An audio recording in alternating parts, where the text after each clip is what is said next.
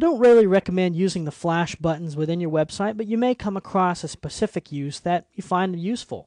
You can get lots of these buttons from Macromedia's Exchange website and really add to your library of pre-canned buttons. I prefer to either use text buttons or just make your own flash file. It's not too hard. All right, again, we'll just take, we'll put this a little more inline. So we'll just take the special edition there, and we'll drop down this menu and go to Flash Button. All right, at this point, you can choose different types of buttons available. There's lots and lots of available here. So we'll just choose something generic like this. Put in our text, okay, special editions.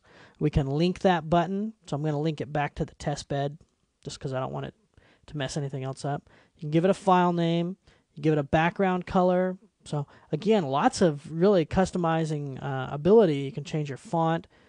Okay, and if I choose Get More Styles, I'll jump out to the web. All right, let's say OK. And as you can see, it added that button. I'll save it. Preview. So you can see it works pretty good. All right.